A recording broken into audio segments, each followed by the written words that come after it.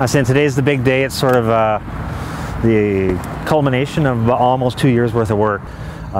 You know, from the small scale version, everybody's seen that, but in terms of scaling up, it's been in pieces for the longest time, and we haven't actually set it up and seen it painted all together. So that's kind of the first for today, so I'm pretty excited about that. Well, I mean, the piece is titled Dream Machine. That started off as a working title.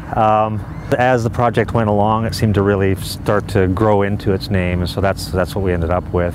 Theoretically, we were supposed to do a piece that had something to do with aviation, and then we knew this is Siegfried and Roy Park, and to try to fit it in sort of without changing the attitude of the sculpture was a little bit tricky.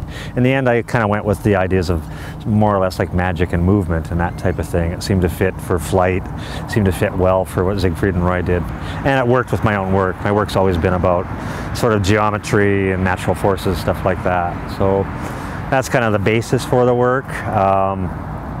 This site-specific nature of this was one of the things that really got me excited about it from the get-go, because I've lived down by UNLV for a number of years, come by this corner for like 20 years now, so as soon as I heard they're going to put a sculpture here, this is where I wanted to do it.